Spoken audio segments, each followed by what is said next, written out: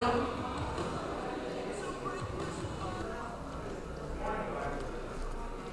Mike. Thank you, Mike.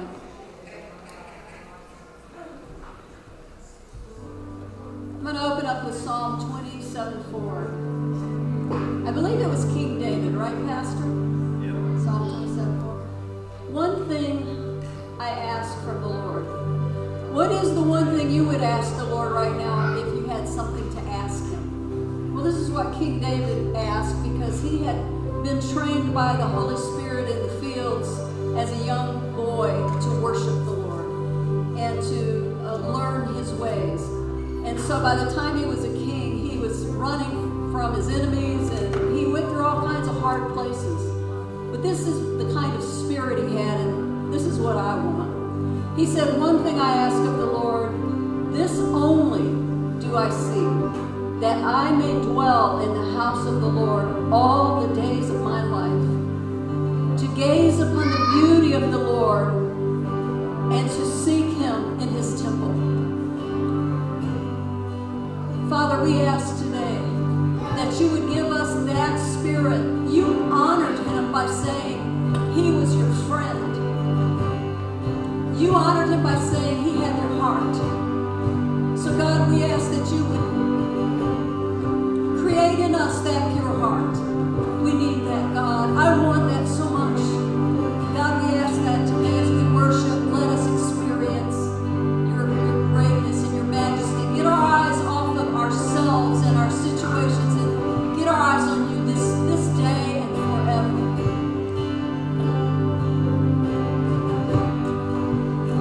Well, if you're not already standing, we want to invite you to stand.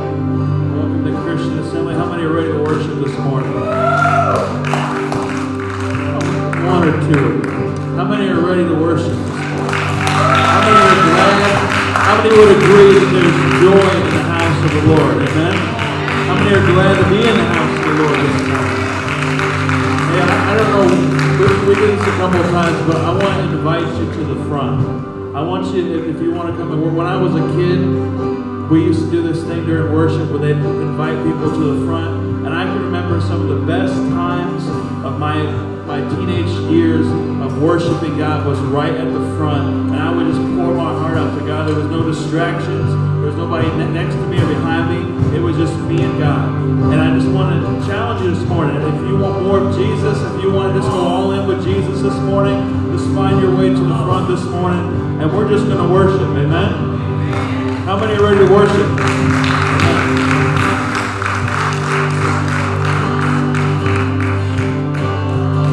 We worship the God who was. We worship the God who is. We worship the God who evermore will be. As He opened the prison doors, He parted the raging sea. My God, He holds the victory. There's joy in the house of the Lord. Joy in the house of the Lord today. And we won't be quiet. We shout out your praise. There's joy in the house of the Lord. 'Cause our God is surely in this place. And we won't be quiet. We shout out your praise. Oh, we shout out your praise. We sing to the God who heals. We sing to the God who saves. We sing to the God who always makes a way. 'Cause He hung up on that cross, and He rose up on that day. My God still rolling the stones away. Come on, there's joy. 'Cause there's joy in the house of the Lord. There's joy in the house of the Lord today. We won't be quiet. We shout out your praise. There's joy in the house of the Lord. 'Cause our God is surely in this place. And we won't be quiet. We shout out your praise.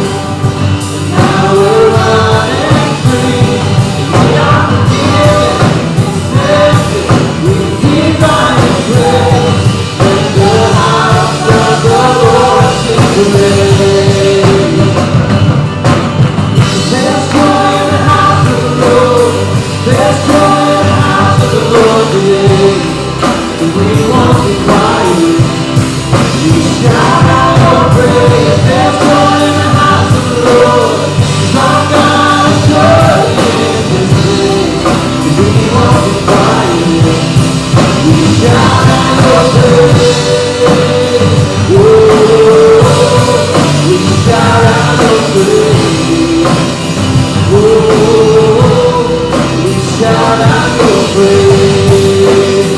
Oh, we shout out your praise. Oh, we shout out your praise. Come on, give him some praise this morning. Is he worthy of our praise this morning? Is he holy? Is he worthy? Amen. You know, I've been thinking a lot this week, and I'm sure once I say this, everybody's like, Just, it seems like an increase of wickedness all of a sudden. Over just, I mean, not just this past week or two, but I mean, it's been stepping up over the past 2-3 years, but I've just been seeing it, and I'm telling you, man, if you're just watching the news, there is no reason to have hope. If you don't have Jesus as the Lord and Savior, if you don't have Christ, there is not an ounce of hope that this world has to offer.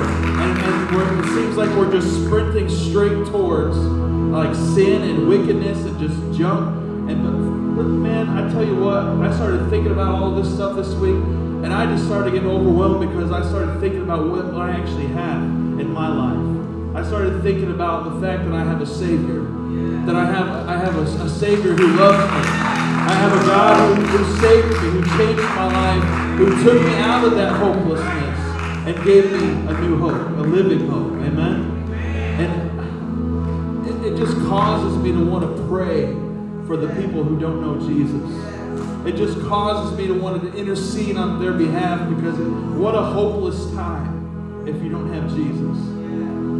You know, instead of just talk about it, why don't we do that for a second? Let's just intercede on the behalf of maybe our friends or our family for a second. People that we know that don't know Jesus. They're hopeless, they're sad, they're joyless, and they don't have anything to look forward to. They're unsatisfied. And Father, right now in the name of Jesus, Lord, your word says that no one can come to the Father unless you draw them. And Father, right now we just pray for an outpouring of your Holy Spirit across our nation, across this world. God, that Lord, that you would pour out your Spirit in such a way that, God, the conviction of the Holy Spirit would hit every single heart. And that, God, that people would just begin to fall on their knees and return to you, Lord. Lord, I'm reminded of that scripture where it says you're going to remove that heart of stone and give them a heart of flesh. God, I just pray this morning, and God, that would be so in the lives of our family and our friends, and God, even our enemies, that Lord, you would use us, God, to reach them for your sake. God, so that they can have a joy, a hope, a salvation, an eternity with you, Jesus. But God, despite whatever happens in this world and in this earth, God, that Lord, they can look up and they can know that, Lord, they have a Savior who loves them. In Jesus' name. You know, in the midst, like the song says, in the middle of the storm, we're going to raise a hallelujah. Amen? In the middle of this chaos, in the middle of this just confusion and pain and sin, we're going to raise a hallelujah. Amen? Why do we get to raise a hallelujah? It's because we have this joy in our hearts. Amen? We have this joy that's down deep in my heart because of our Lord and Savior Jesus Christ. Amen? Oh, y'all ain't near excited. Hey, I'll raise a hallelujah with or without you. I hope you guys will do it with me.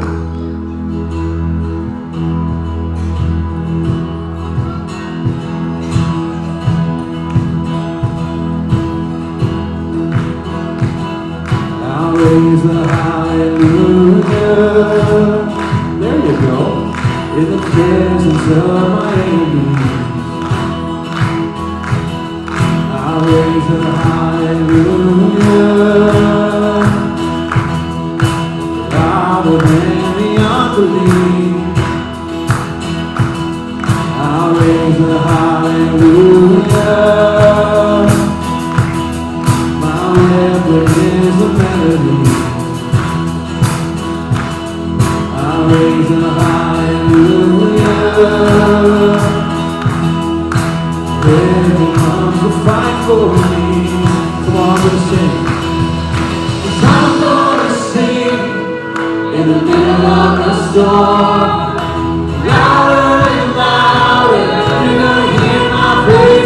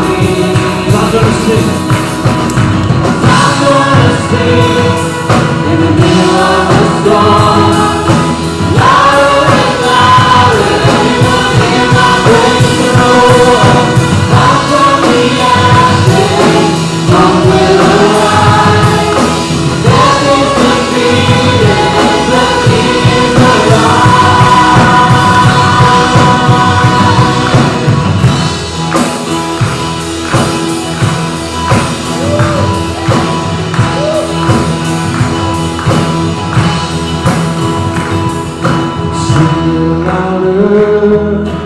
Sing a little louder. Sing a little louder. Sing a little louder. Sing a little louder. Sing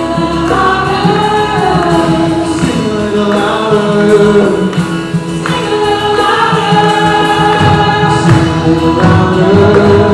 In the presence of my enemies. Sing a little louder. Louder than the unbelief. Sing a little louder. My worship is a melody. Sing a little louder. And it comes to fight for me. Sing a little louder. In the presence of my enemies. Sing a little louder. Louder than the unbelief. Sing a little louder. My worship is a melody. Sing a little louder. When it comes to fight for me. Sing a little louder. I'm gonna sing in the middle of the storm. Louder and louder, you're gonna hear my praise roar. Back from the ashes, hope will arise. Death is defeated, the King is alive. I'm gonna sing in the middle of the storm. Louder and louder, you're gonna hear my praise roar. Back from the ashes, hope will arise. Death is defeated, the King is alive.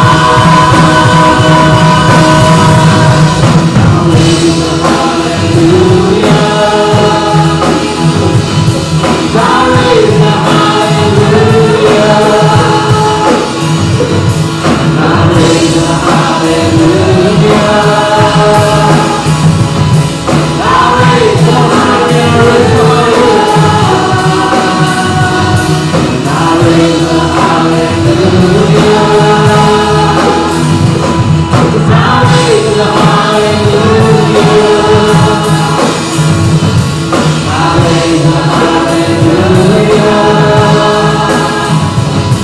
I'll raise a hallelujah.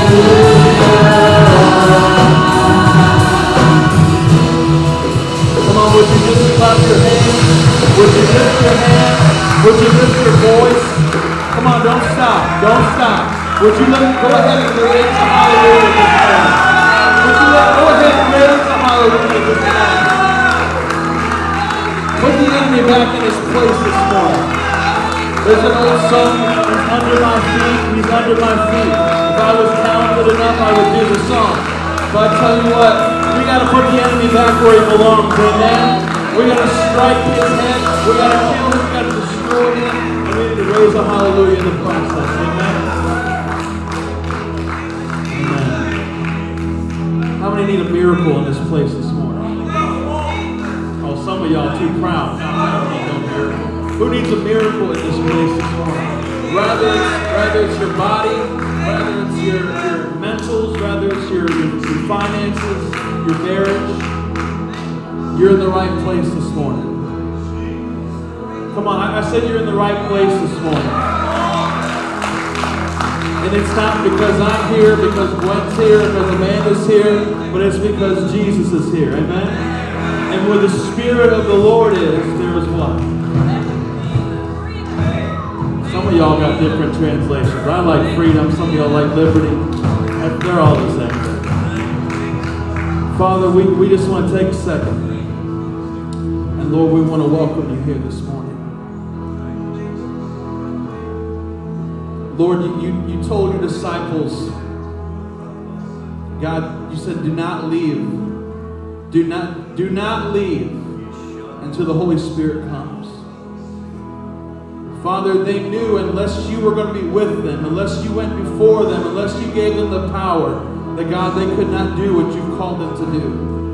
And Lord, this morning, we know that no miracles are going to flow. The power is not going to flow. The anointing is not going to flow unless your Spirit goes before us. And Lord, this morning we just take a minute and we just say, God, we welcome you in this place.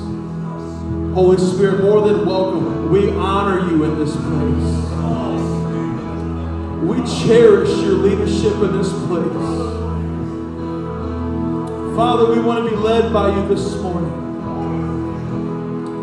Would you help me just show the Holy Spirit how much we honor and cherish him this morning? Would you just welcome him? Just begin to pray out loud and just begin to love on the Holy Spirit this morning. Father, we welcome you in this place.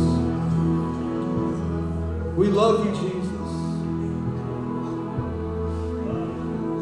We cherish your Holy Spirit. Lord, we still believe in your Holy Spirit. We still believe in the wonder-working power that comes. Lord, we still believe in the blood of Jesus. We still believe that the Holy Spirit has the same power today that he did yesterday.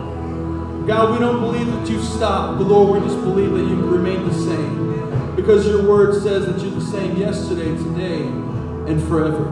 And Father, we believe it this morning. And Lord, we know that God, if there's a need in our life, God, if there's a miracle that we need, whether it's our body, our marriage, or our hearts, or our finances, Jesus, Lord, I know that your Holy Spirit is close. That, Lord, the blood of Jesus still has the power today to heal like it did yesterday, to restore. Father, I thank you for the leadership of the Holy Spirit. God, that you said that you will remind you of everything that you've ever been taught. Lord, I thank you for the guide that you are to us, Jesus. Lord, we honor you, we cherish you, we welcome you in this place this morning, God.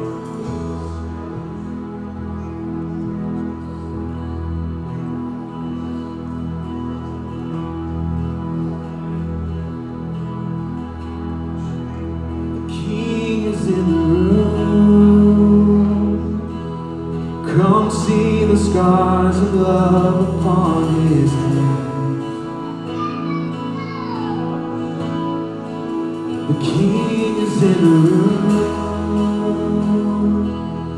We'll watch the darkness flee at his command. Who is this King? Who is this King? His name is Jesus. His name is Jesus. Light of the world. There's freedom in his name. Awesome in power. Reigning forever. Light of the world. There's freedom in his name.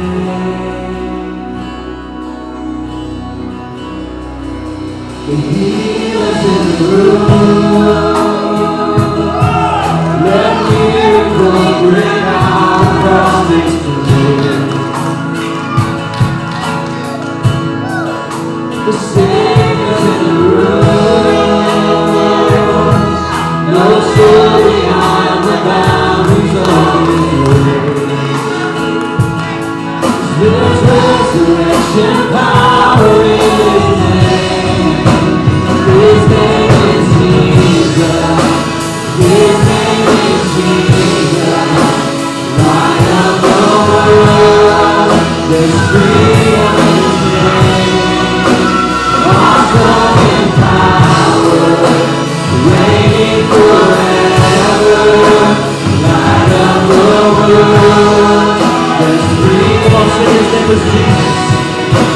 His name is Jesus. His name is Jesus. Light of the world.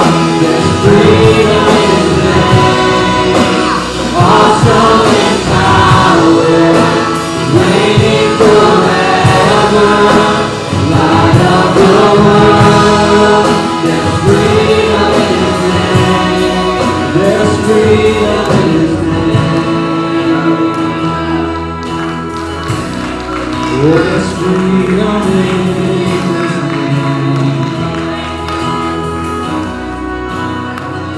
There's never been a love so great. He died so we could live. Then he rose up from that grave. Name another king like this. Now all authority forever belongs to him. He reigns in victory. Name another king like this. There's never been a love so great. He died so we could live. Then he rose up from that grave. Name another king like this.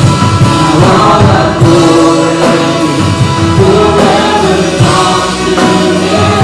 He reigns in victory. Name another king like this.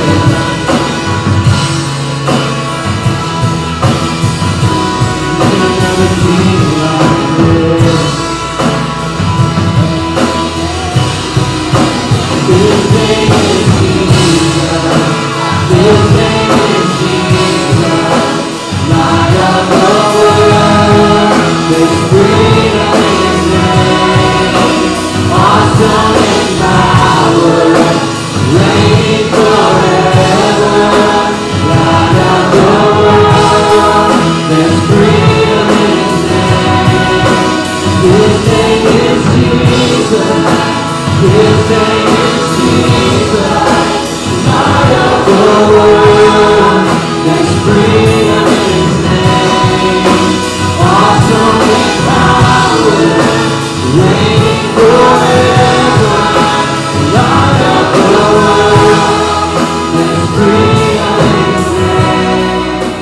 His name is Jesus. His name is Jesus. Light of the world. There's freedom in his name. Awesome in power. Reigning forever. Light of the world. There's freedom in his name. There's freedom in his name.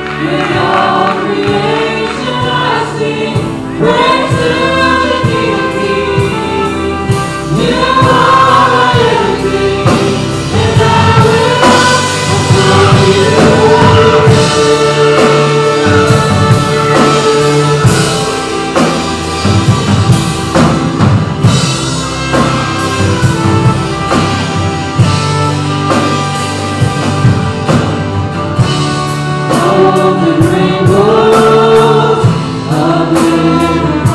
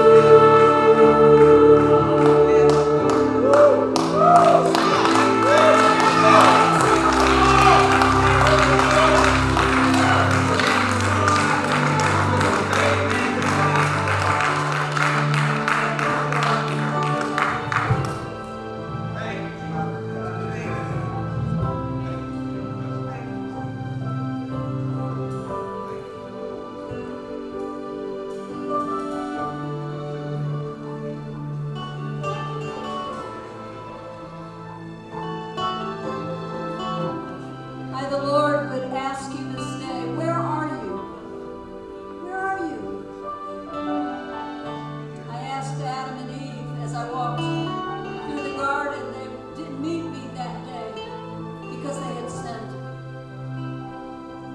And they came out and they confessed their sins to me. And I would ask you this day, where are you?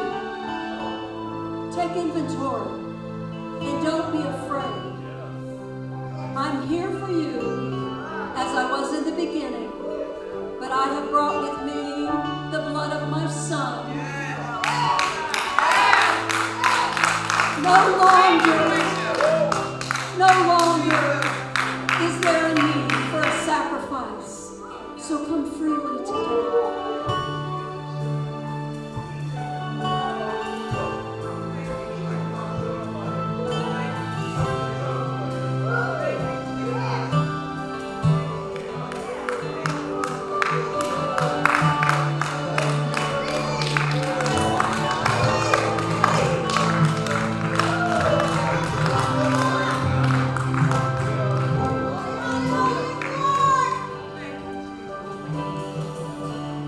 Holy, holy, holy is the Lord God Almighty, who was and is till now. With all creation sing praise to the King of Kings. You are my everything, and I will adore you.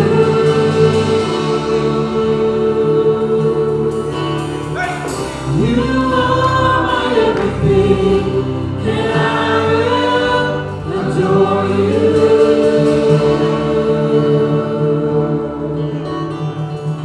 You are my everything, and I will adore you.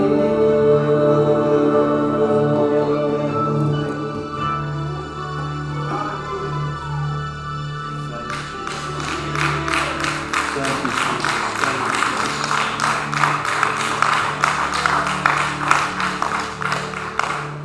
I want you to remain standing with me. Tonight,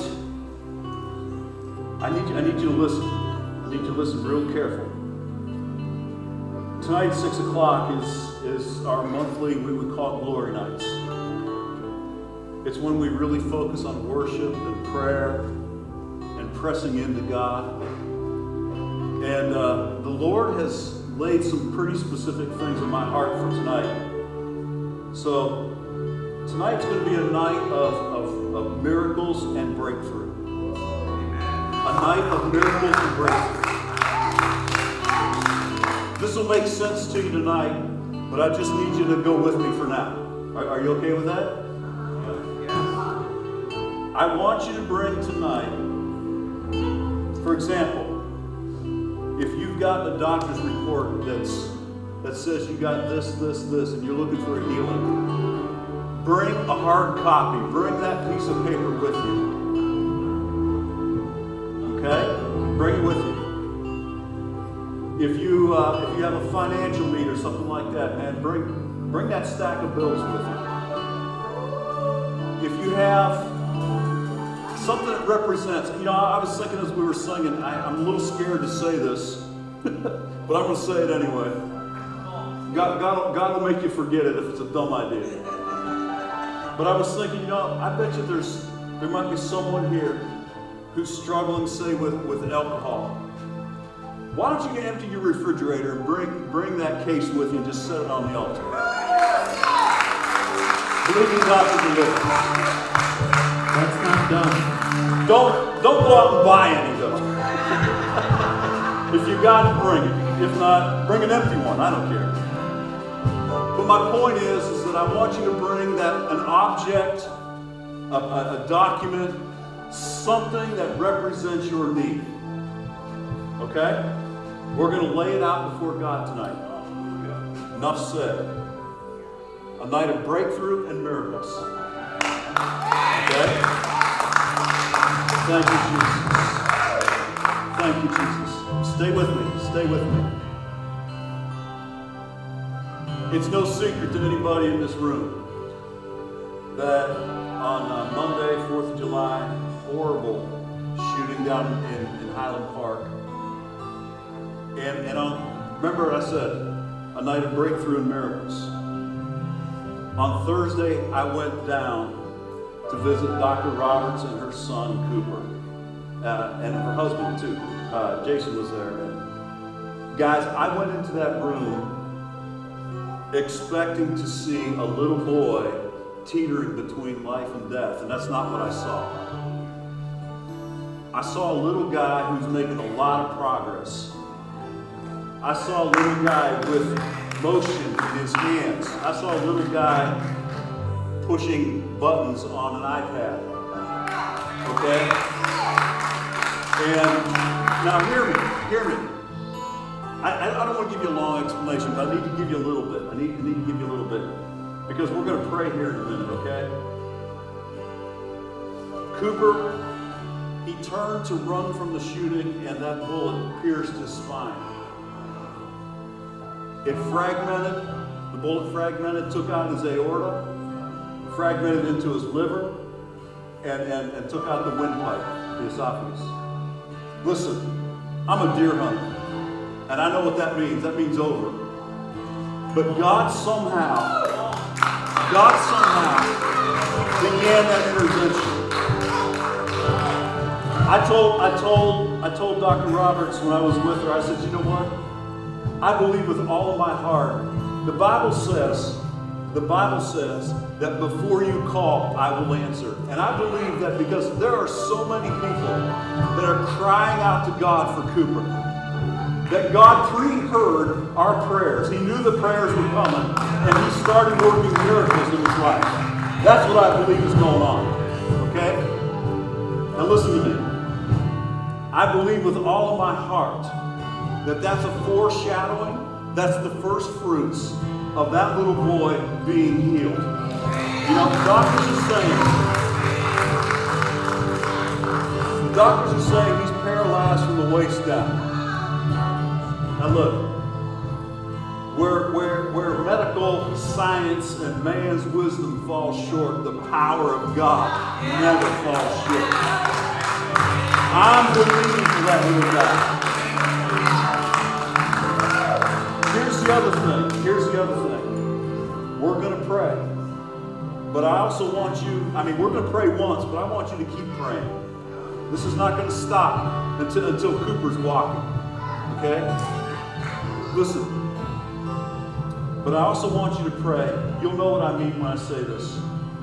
The trauma of that moment is forever etched in that family. It is so the fear and I lack the words. What's the word? Help me. Fear. Trauma. The trauma of the moment is so severe, it's etched in their minds. But how many of you know that Jesus can cleanse and wash and heal, not just bodies, but also the soul? Okay? And so we're going to pray. And I want you to keep those two things in mind. Okay? We're going to pray for this family. And those two areas, I just want you just to call upon the name of the Lord. I want you to call upon Jesus. I want you to call upon that name. Remember, Peter said to that crippled man at the gate, he said, silver and gold I do not have, but such as I have, I give to you in the name of Jesus. In the name of Jesus. Rise and walk. That's the name. That's the name. That's the name. So join with me. Join with me. It is in the name of Jesus. Come on, church. It is in the name of Jesus that we come before you. And God, we are asking you to do that which doctors say is impossible. We're asking you to do that which doctors say will not be, but we say in the name of Jesus that Cooper will live and he will walk and he will live a full life in the name of Jesus. In the name of Jesus.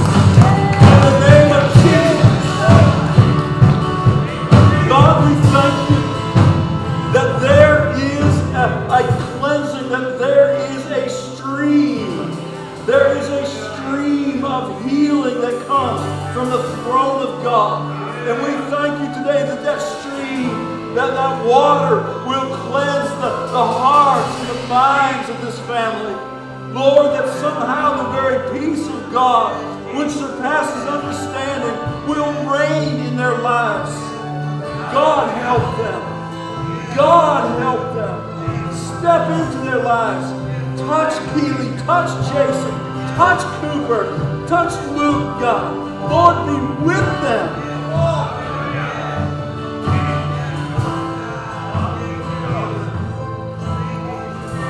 Jesus, we come against that spirit of fear. We come against that spirit of fear that would bind them. We come against post-traumatic stress in the name of Jesus. We speak peace. Peace.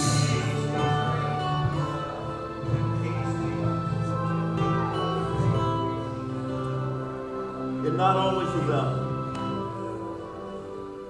but God, for the hundreds, for the thousands maybe, that have been impacted by this. We speak peace.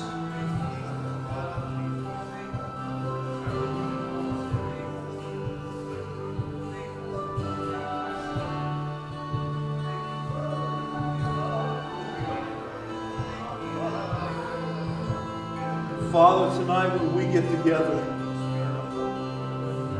and as we bring the symbol, if you will, of our bondage, the symbol of our need, the need of our lives. God, I'm asking that you would meet us in this place with that anointing that breaks the yoke, with the power of the Holy Spirit that heals, the power of the Holy Spirit that delivers, the power of the Holy Spirit that saves.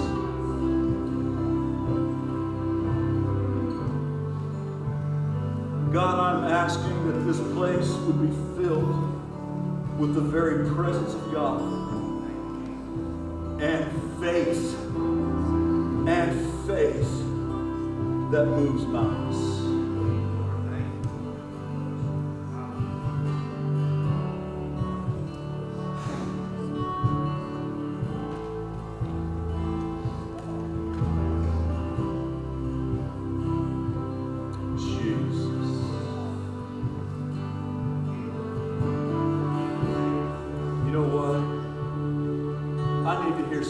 Calling that name just a few more times. There's something about when God's people start calling on that name. Come on, church. Come on, church.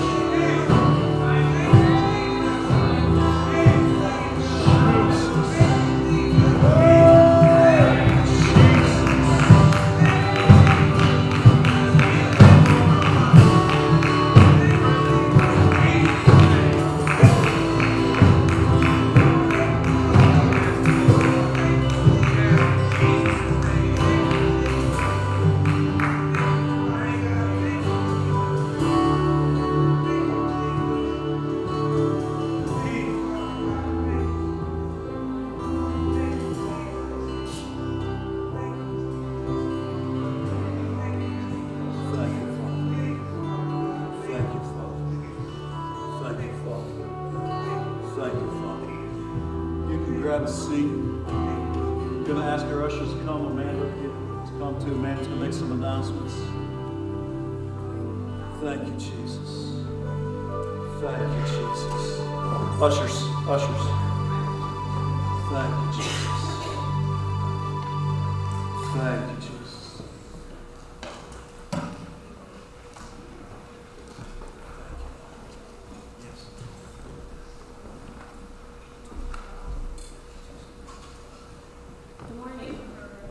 Would you like to bless the offering? Sure. Lord, we come before you today and just thank you for the beginning of the service, but we're most excited at the end. We just give you praise and glory, and we ask you to bless the offering today. In Jesus' name, we pray. Amen. Good morning. In the back seat pockets of your chairs, if you're a first-time guest, there's a Connect card. We're just going to ask you to fill that out and hand it to Miss Linda. Yep, there she is. In the lobby, and she has a small gift for you. And then tonight, again, as Pastor Ken said, we have our glory nights at 6 p.m. This Friday, we have date night. It'll be a night of food, fellowship, and there will be some games. So there is a sign-up sheet out in the lobby as well, if you'd like to join us. And then on Friday, July 22nd at 6 p.m., you can see Angel back there. He is, he will give you any information you need on the youth game night. And then in 2 weeks, we will be having water baptism, the 20-something, I don't know what it is, on Sunday. So if you'd like to be baptized in water, fill this form out that's in your bulletin and give it back to Pastor Ken. Thank you, Jesus. Yes. We're going to, that water baptism service is actually going to take place at Shiloh Pool. The church has reserved the pool and the pavilion up there. So that's going to be our church gathering for the summer where we have our picnic and everything. But we're going to begin it by baptizing some folks, you know. And so get that sheet back there. And it will be good. It will be good. We're going to dismiss the children, the children's church. Wow. The children's church and the nursery will be open now. And man, thank you, Jesus. Thank you, Jesus. I am really like chomping at the bit. I mean, usually when I come to the pulpit, I'm chomping at the bit to preach God's word. I am, don't get me wrong. But man, I just sense that something tonight is going to happen. I'm just telling you. The whole time we were standing there singing, man, there's something stirring in my spirit. And I know. Anyway, let me get my thoughts to what we're doing now. I'm thinking tonight, I got to think now. So let's pray. Jesus, I thank you for the power of your word. I thank you, God, that your word is truth. Your word is life. Your word is that sharp two-edged sword that pierces and cuts. Your word is that hammer that breaks the hardened heart of our hardened hearts. And Jesus, your word is just so wonderful to us, man. Your word is that tastes like honey. It's so sweet to our mouth. It brings nourishment and strength. And God, I'm asking that your word today would just minister to each one.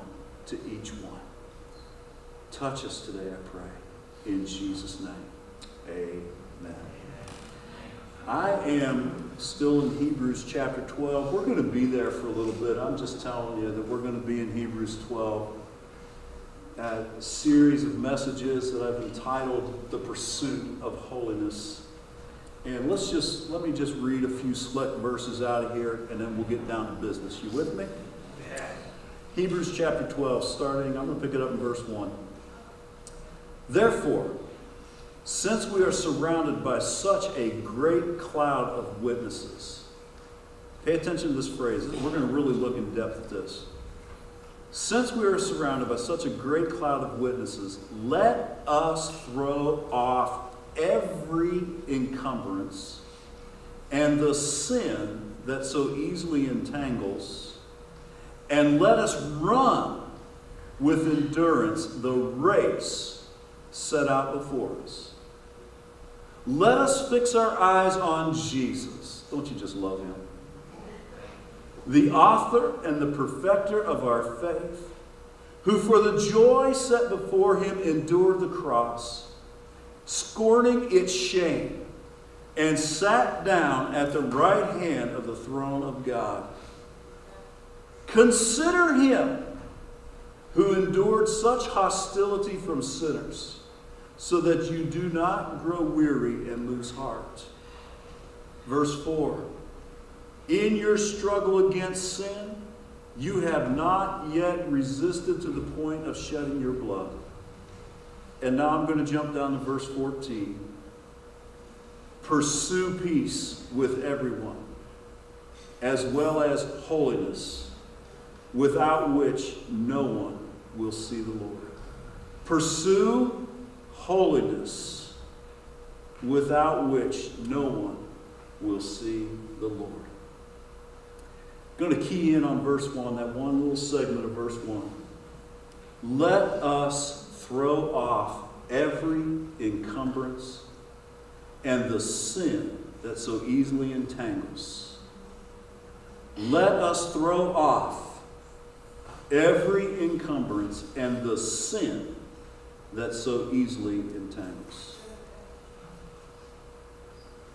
In today's church, we hear a lot about purpose. What is my purpose? What's my purpose in life? What's my calling? What's my ministry? And friends, I'm telling you, discovering spiritual gifts and who you are in Christ, I mean, that's all important. But I feel like there's been a neglect of something in this discussion, and that word is holiness. I would suggest to you that holiness, that is becoming like Jesus, is the goal of the Christian life. Hebrews 12:1 says, let us throw off every encumbrance and the sin that so easily entangles, and let us run with endurance the race set out before us. And what is this race? In verse 14, pursue holiness, run after holiness, seek holiness, without which no one will see the Lord. You see, the race we run is toward holiness. The great pursuit of the Christian life is holiness, and without it, we're disqualified from the prize. Jamie Camp, don't you just love that brother? He did so good last week. We've been so blessed the last several weeks. Jamie last Sunday, and then we had Dr. Karuku on that one Sunday night service. Man, it's just so good. But anyway, Jamie, I get so blessed with these guys. I'm sorry. I keep reflecting on what they say and how they minister to us. And Jamie brought us back. He reminded us that the mission of the church is to make disciples of all nations. But friends, I would suggest to you that that's the mission of the church. But we are called. Our personal mission is to pursue holiness. We are called to pursue it and to run after it and to do our best to attain it. And friends, I will tell you that holiness is not obedience to a set of rules, but it is a relationship with the ruler. It's a relationship with the ruler. And any form of holiness that is not rooted in a deep relationship with Jesus is legalism, and it's not holiness at all. It's counterfeit and it's worthless. It will not save you. There is no salvation apart from a personal relationship with Jesus. See, holiness is rooted in that loving relationship with Jesus. I mean, think about what Jesus said. Jesus said, if you love me, you will keep my commandments. Jesus said, love is the fulfillment of the law. You see, when the pursuit of holiness, when it's motivated by religious pride or willpower, it will fail. But when we pursue Jesus, when He is the object of our affection, then love becomes the reason for obedience, and love is willing to pay any price. Amen. You see, relationship versus religion. When it's relationship, it becomes I want to obey. But when it's religion, it's I have to obey. I want to versus I have to. How many of you know that I want to gets a whole lot more accomplished than I have to? Are you with me? I want to brings joy. I have to brings fear. I have to brings frustration and weariness. Frankly, I think the reason why so many in the body of Christ are joyless, why they're bored, and why this has become drudgery is because they have forsaken their first love. The heart is lukewarm.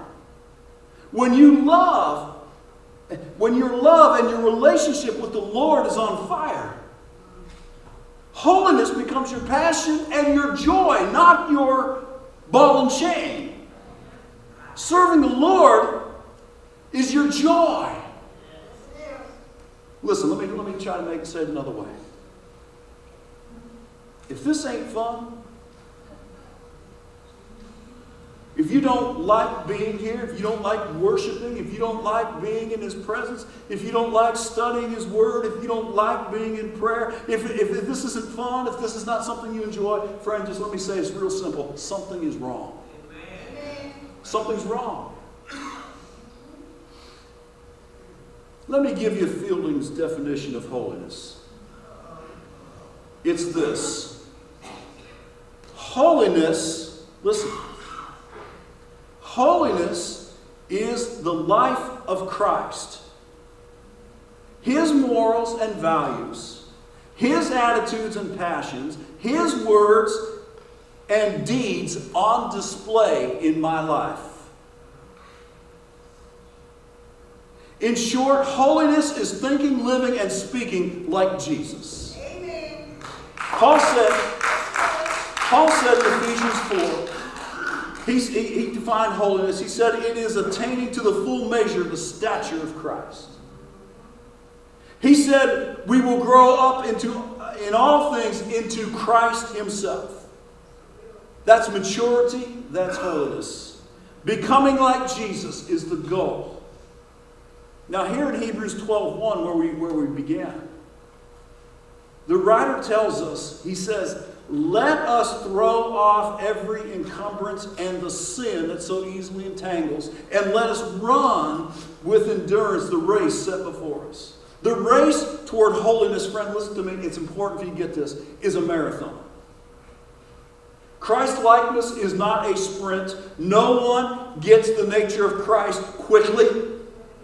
This thing is a journey down a long road that climbs many mountains and goes down through some narrow passes. It's an unpopular road that the multitudes bypass. It's a hostile road filled with dangers. It's a hard road that requires perseverance and patience.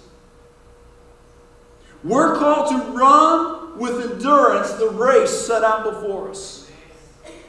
This course to holiness is hard and it demands endurance. And my friend, do you want to know what endurance is? Endurance means you never stop moving your feet. It means you never stop moving your feet. Yes, we're called to run. The text says run. But sometimes that road becomes so difficult and the struggle becomes so great, and sometimes the terrain is so rough that you can't walk. Your legs are weary, your feet are heavy, but endurance means you keep moving your feet anyway. If you can't run, walk. Keep moving forward. Do not quit. Do not turn back. When it seems impossible to reach the goal, keep moving anyway. If you've stumbled and fallen, get back up and start again.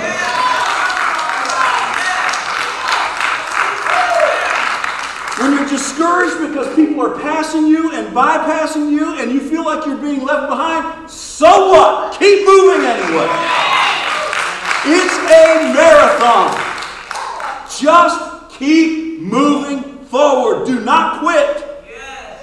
Progress. Friends, progress is what you're looking for. Daily progress. One foot in front of the other. Just keep going. And if you just keep going, you'll be surprised. When you look back, you'll see how far you've come. Remember this. Jesus is the author and the perfecter of our faith. Friend, if you don't give up, He'll get you there. If you don't quit, He'll get you there. Now, I need to give you some practical stuff. Are you ready? Now that I got you pumped up and you're with me. Let's get down, let's get dirty. I'm going to say some things you ain't going to like. I want to encourage you to make your race easier. Let us throw off every encumbrance and the sin that so easily entangles. The journey to holiness is already hard, but but sometimes we make it impossible. We make it impossible on ourselves. We make it so difficult. We are our own worst enemy. You know, if you look on the front of your bulletin, I want you to look at the picture. I want you to look at the picture. Imagine you're standing at the starting line of the Boston Marathon. That's what you're going to see, right? You're going to see the runners. They're going to be dressed wearing light clothing, shorts, and running shoes. You don't see a businessman standing there in a three-piece suit and tie and wingtips. You don't see a lady standing there in a long flowing gown in pumps. Okay? That's not the way you run a race. No one's standing there with a big, bulky, heavy winter coat. Not only would they look out of place, they would look kind of foolish. But friends, we seem to have a propensity of sabotaging our ability to run this race. Like that man in the suit, or like that woman in pumps at the Boston Marathon, we enter the race with too much baggage and then wonder why we fail. Are you with me? Is this making sense to anybody? Yes. How do we do that? Encumbrance. Weights, some translations say. Weight that hinders, and sin that so easily entangles. Holiness is not an accident, my friend. Those who finish the race make intentional choices and deliberate decisions that enable them to run. The text says, throw off the weights. Throw off the hindrances. Throw off the encumbrances. Throw off the sin that entangles. And who is in charge of throwing them off? Let us. That means you. That means me. Let us throw them off. We are responsible for shedding these things so that we can run unimpeded. Too many of us are expecting God to remove these hindrances and these entanglements from our lives. Too many of us are waiting on Jesus to do it for us when He has instructed us to do it for ourselves. Stop wearing yourself out prematurely. Throw off those weights that hinder. Throw off the sin that entangles. Remember this, Jesus said, my yoke is what? And my burden is what? So if you are weighed down and you are overburdened, if the load you're carrying isn't easy and light, friends, you got too much baggage. You're carrying too much, and that's why you can't go. You know, flying these days has become, what do you want to call it? Difficult.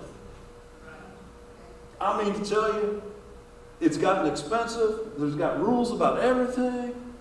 And one of the rules they have is, I mean, if you got to check a piece of luggage, they're going to weigh it. It varies from airline to airline, but man, if your luggage is over 50 pounds or 75 pounds, depending on the ticket you bought, they're going to stick that thing on a scale and they're going to weigh it. And if it's too much, you get a surcharge.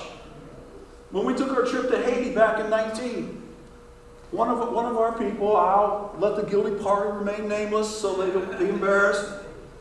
But we actually had a scale downstairs and we were weighing our luggage before we left to make sure that everything, but this person, they stuck a couple extra things in their bag and it cost them $75.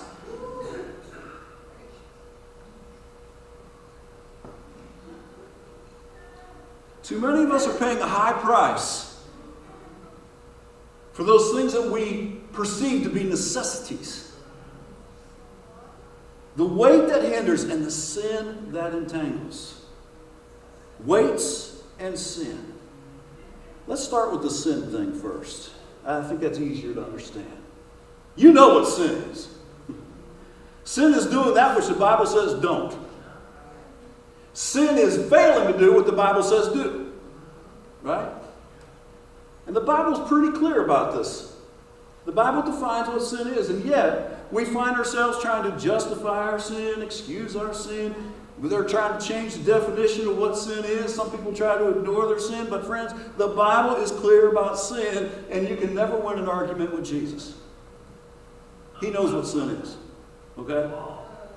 I was once talking with a young lady who, it's still mind-boggling to me that this person would want my advice.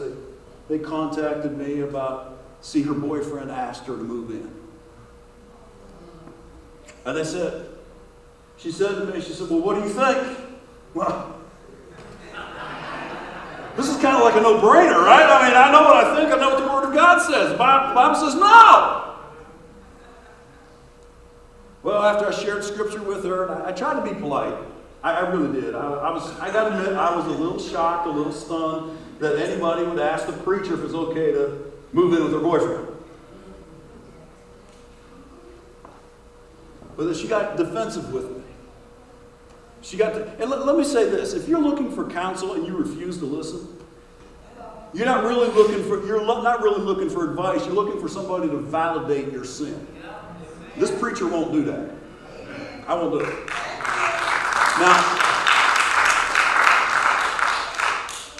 and then finally, our phone conversation ended with, listen, your argument is not with me. Your argument is with God. So you can't win an argument with Jesus. You'll never successfully run a race while tolerating known sin in your life. I'm sorry. Nothing will trip you up as quickly as sin. The sin, look what it says, that so easily entangles. Nothing stops your spiritual growth and your race toward holiness like sin. It so easily entangles. In fact, the Greek word there, when I looked it up, it means thwarting, I had trouble getting that word up, thwarting progress in every direction. You can't go anywhere when you're in sin. You're stuck. Now, I don't believe that the scripture here is talking about addictive, habitual sin, those sins that we feel powerless to break. We're going to talk about that next week. I think that's Hebrews 12:4 when we get there. But because those sins we're fighting, those sins we're resisting, those sins we hate, we're trying to get rid of them. We are making incremental progress in them. We really are. But this verse here, though, is talking about, you know it's wrong, but you don't resist it. You know it's wrong, but you accept it. I guess that's just the way I am. You know it's wrong, but you try to manage it and keep it just a little bit hidden in your life. You know it's wrong, but it doesn't seem that bad to you. You know it displeases God, but you hold on to it anyway. What we're talking about is deliberate, willful, known sin that entangles and snares, and it stops spiritual growth in your life. I don't know how to sugarcoat this, guys. I told you you're not going to like me. If you're resisting and fighting, friends, I'm telling you, God's with you. You're advancing. God will help you. Progress might be really, really slow. There might be a lot of falling down, but you're moving. But where deliberate sin is concerned, there can be no progress. Friend, if you have that kind of sin in your life, you know you're doing wrong. Friend, listen to me. Repent.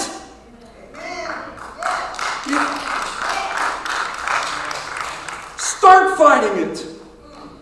And my goodness, let's just be honest. I've been there. I've been there where I knew that I was stepping into some things that I was tolerating things I knew I had no business doing. And you know why? Because I wanted it. I wanted that more than I wanted Jesus. And that reveals that your heart's not right. And so if that's you, if you're in a place where you know that you're tolerating sin in your life, friend, can I just tell you, man, if you don't have it within you to resist, if you don't have it within you to repent yet, then at least pray this. Jesus, help me. Change my heart.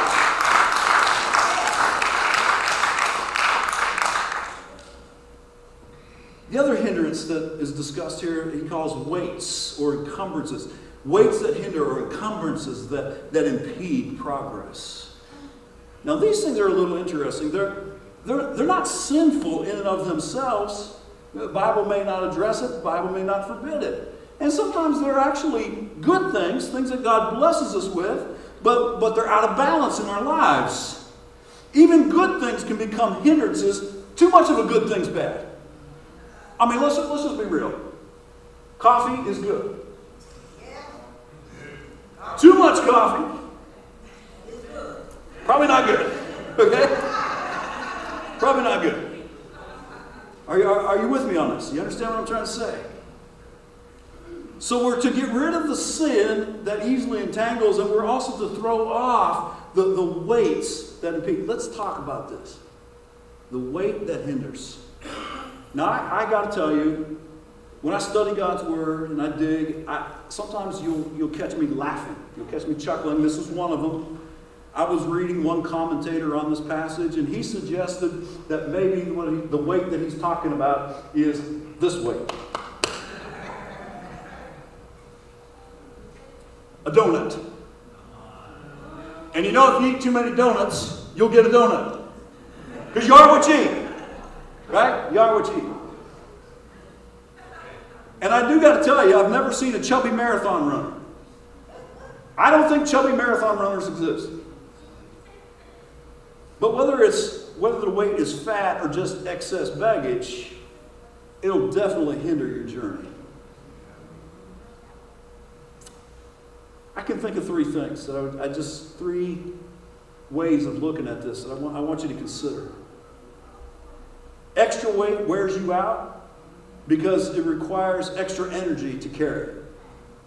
Think about that.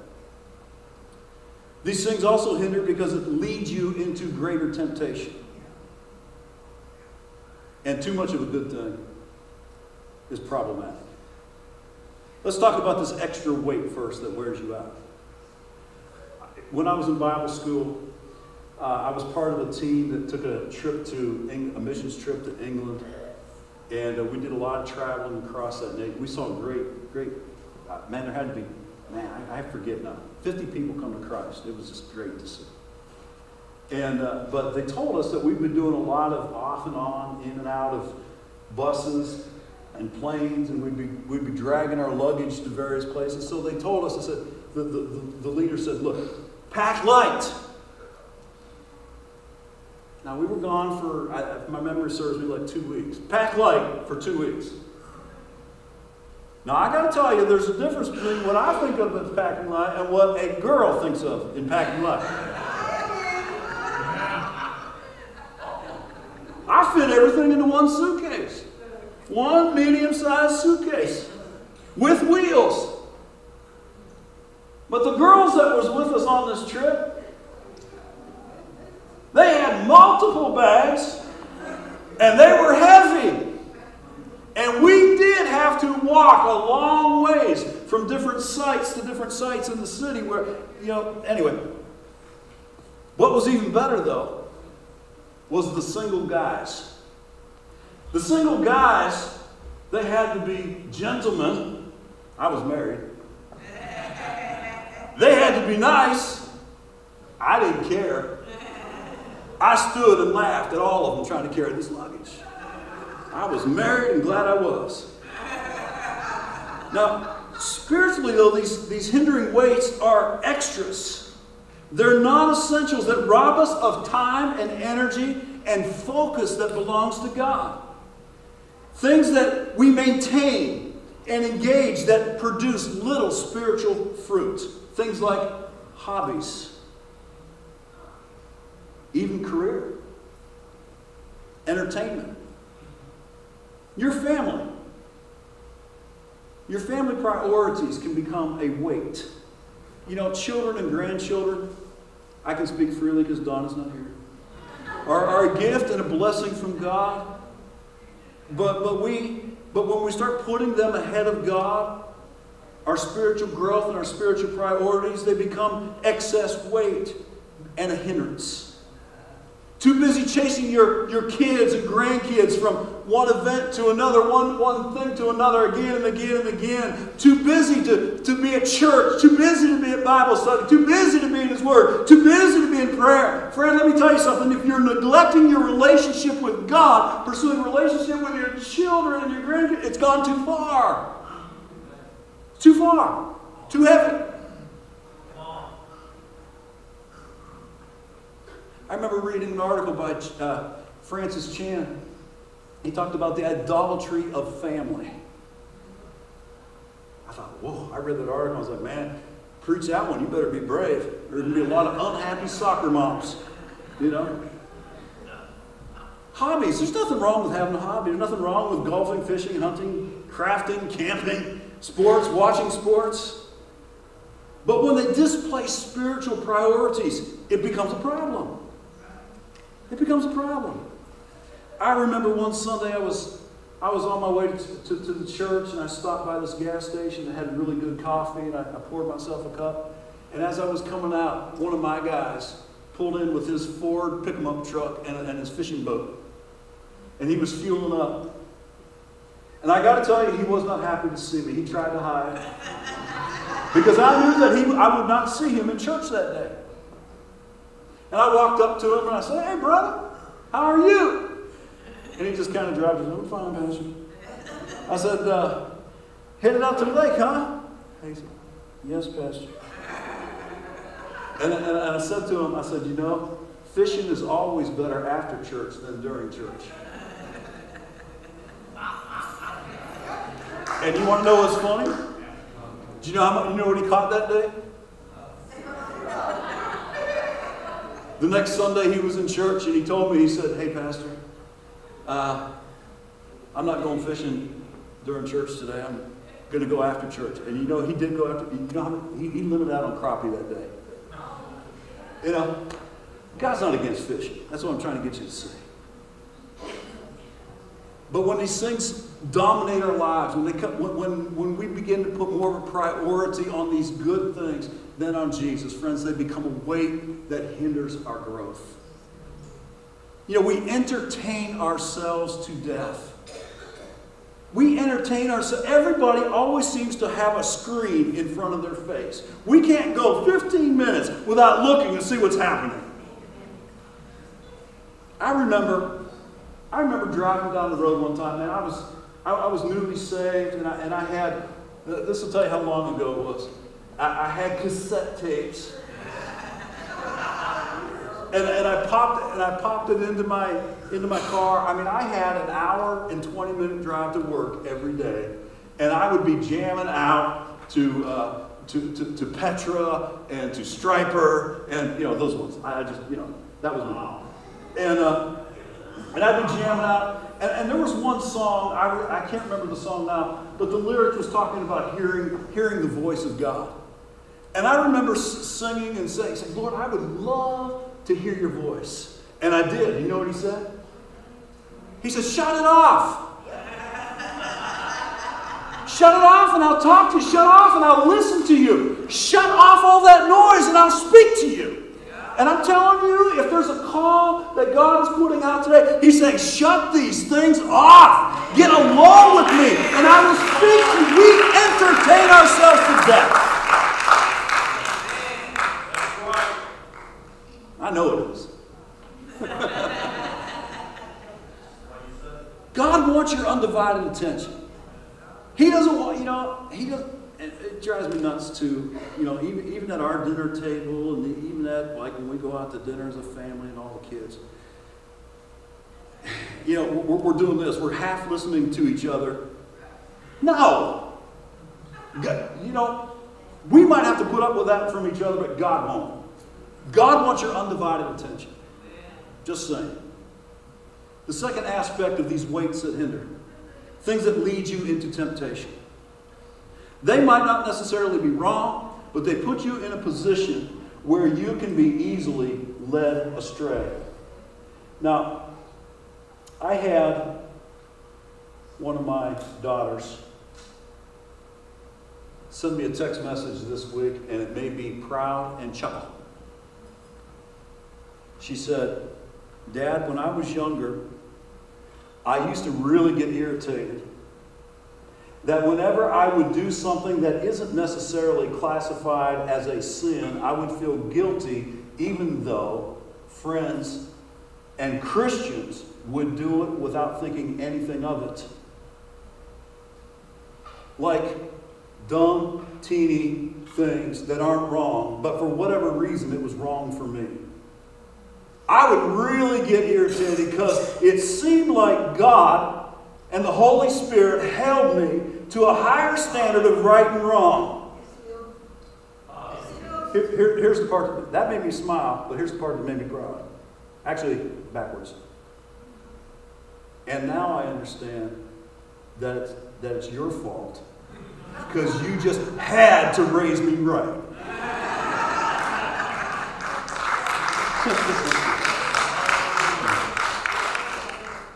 That's the kind of thing we're talking about. Relationships. You can be in relationships that will be a hindrance to your spiritual growth, especially if it's the opposite sex. I can't say opposite sex anymore. Any sexual attraction outside of marriage. Things that are heavy, worldly environments. Parties, dances, movies, bars, beaches, all that kind of stuff, right? You know, it's not wrong to go to the beach. But it might not be a good idea because it'd be a real hindrance. I don't know how any red-blooded American man can go to the beach and see all that skin and be okay. I'm just saying. Not if you really want Jesus. You know? You might go to a bar to hang out with your buddies. You may never drink. You may never do it. You just may be there just to hang out with your friends and eat some wings. Nothing wrong with hanging out with your friends and eating wings. But where are you, though? I'm telling you, in that kind of heavy, worldly place, it just does something to my spirit. It just doesn't feel right to me. A movie can be a great escape, man. I mean, Don and I used to go to movies quite a bit, but here lately we can't find a decent movie to go see. You know, there's this thing called Movie Guide, Christian Movie Guide. You can look it up and it'll tell you about everything that's in it. And I'm like, I'll pull up the movie, you know. Nope, can't go to that one. Never mind, not as good as I thought. We can't find one. But you got to be careful about these things because it messes with your heart. And now if I haven't stepped on your toes yet, I know I'm going to step on toes, but I love you. And hey, I've already been here 18 years. How are you going to get rid of me? I'm just a fixture, you know. So, whatever. Today's the anniversary, by the way. But alcohol. I'm just going to say it, alcohol. And I suppose I got to put this out there now too. Smoking a doobie. Since it's legal. I mean, we went and got ice cream last night and they're smoking marijuana out in the middle of the park. I thought to myself, you got to be kidding me. You know? Now look, I know that nowhere in the Bible does it expressly forbid the drinking of alcohol. It forbids drunkenness. But I say to you, where does it lead?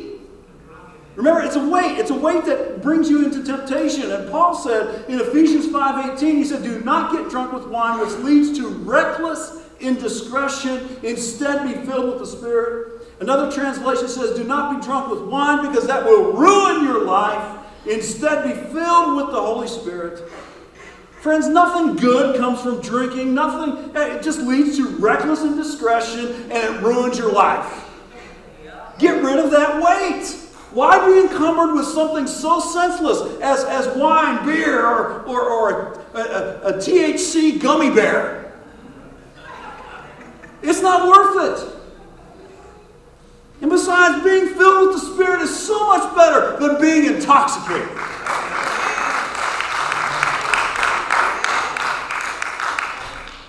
And then there's this other thing, too much of a good thing. Taken to it in excess, just about anything can become a problem. You know, exercising and working out is a good thing. You know, Paul said physical exercise is of limited value.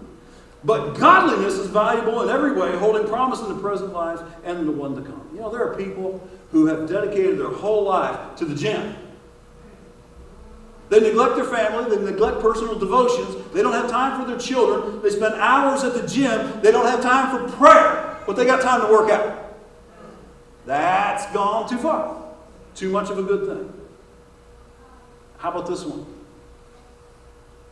Ministry. Church. You know, we're called to serve. We are called to serve. But not at the expense of our relationship with Jesus. What? Oh yeah. Trust me. You can get so caught up in doing things at the church and for people that you neglect Jesus.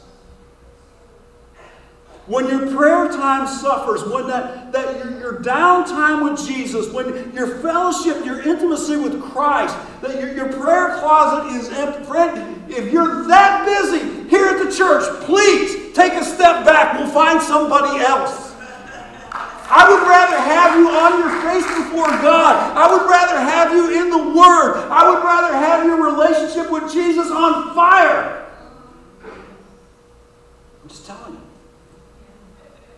Give me an amen here from the front row. Come on, you two. You're here. I need some help. I'm telling the truth, ain't I, honey? Tell the truth, Dad. And you know, I have had spouses, I've had husbands, I've had wives complain about their marriage is suffering. Kids are suffering because their parents are so busy at the church doing things at the church. Listen, that should never be. That should never be. It's not the church should never be in competition with your kids. The church should never, your ministry should never be in competition with your spouse. When it's balanced, they mesh together beautifully. But when it gets out of balance, you've got a problem. And if your marriage is suffering and your relationship with your kid or your kids are a mess, then there's a problem, friend. There's a problem happening there. Balance. A.W. Tozer. I know Cody is really an A.W. I love A.W. I've read every book that I'm aware of. I think I have read everything that A.W. Tozer has written. How many know who I'm talking about? That guy is awesome. His writings are so deep and so wonderful and challenging. I love reading them. But he was out of balance. He passed away in his middle 60s, I think. And he said something. His wife said this. She said after he passed, and after she remarried a guy by the name of Leonard, this is what she said. She said, I have never been happier in my life. A.W. Tozer loved Jesus Christ, but Leonard loves me. I never want my wife, I never want Donna to say that about me. I mean, I want her to say, yeah, Ken loves the Lord, but he loves me. And I never want my kids to say, yeah, my dad really does love the church and ministry, but he doesn't love me. Never! It's sad, man. I'm thinking, I got to move on. That is sad. Sad. So this morning, Cody, I don't know if Don's, I don't know who's doing what today, but I want you to think about weights and sins that's hindering your race, that's hindering your growth, that's hindering your pursuit of holiness. Weights and sins that's in the way, that's hindering you.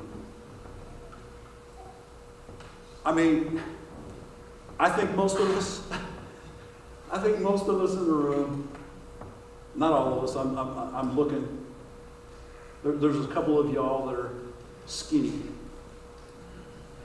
I think most of us could probably lose a couple pounds and be the better for it, right?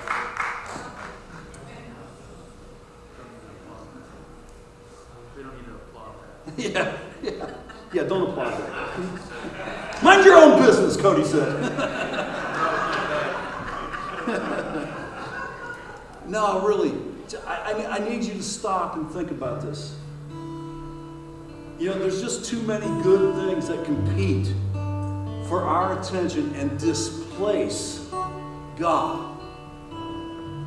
I mean, we live in the greatest nation on earth still. God's blessing is so evident in our lives. But we are fat with creature comforts and lean on spiritual health. What things? I need you to think. I need you to pray about this. I need you to kind of put things in balance in your life. What things, not sinful things, maybe good things, are hindering your pursuit of holiness and a vital relationship with the Holy One, with Jesus. Look, I'm going to throw it out there one more time. Don't tell me this ain't a problem. You ain't gonna, I'm not buying it. Run that app up, run that thing on your settings, and show me your screen time. It don't lie.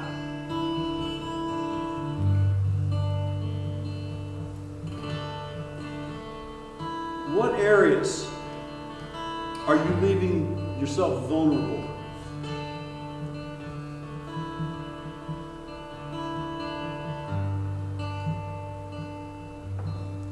I mentioned alcohol.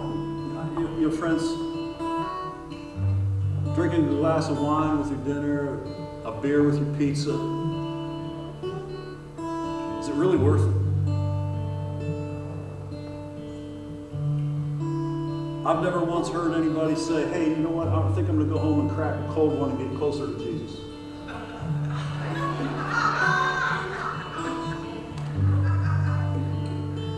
It's not productive. Take it to the Lord. Get rid of the encumbrances. Get rid of the weights. Lay them aside so you are freer and lighter and can pursue Jesus.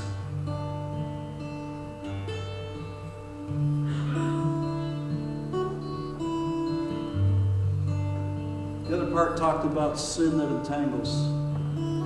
And I suggested to you, I really think that he's talking about known sin. Sin that we're just saying, I can manage this. It's not that bad. It's okay. It's not.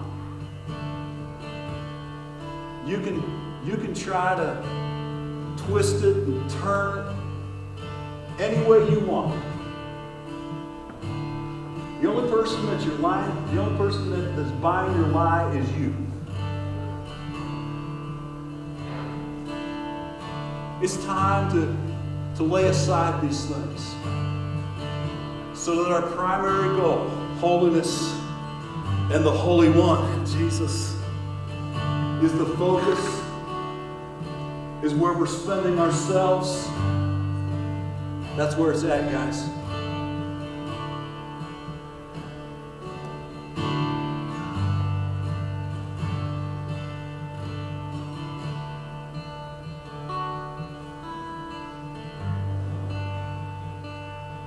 Why don't you stand with me?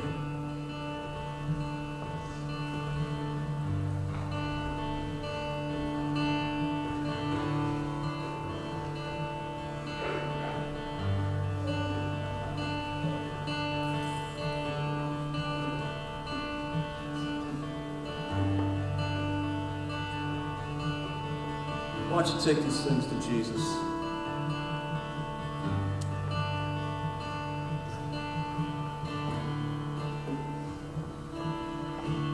Take them to the Lord.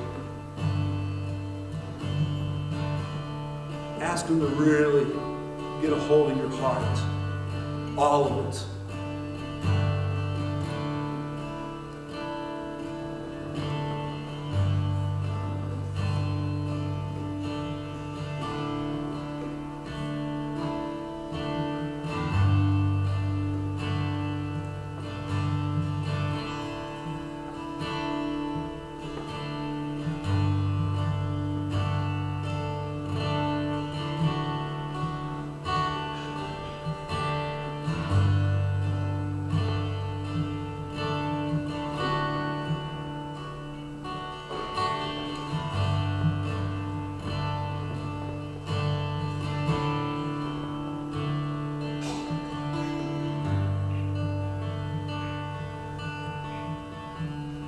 Two things as we wrap up. One is this. If you want to have an argument with me about something I said, I love you. And I will, and seriously, I'm not going to yell at you. You can yell at me, I don't care, but I'm not going to yell at you. If we need to have an honest conversation, if I can take you to the Bible, if I can just, lay things out with you and help you to understand, I'd be glad to. I love you too much to, I'm not going to blow you off. I won't do that to you. So if we need to talk, we can talk. I will.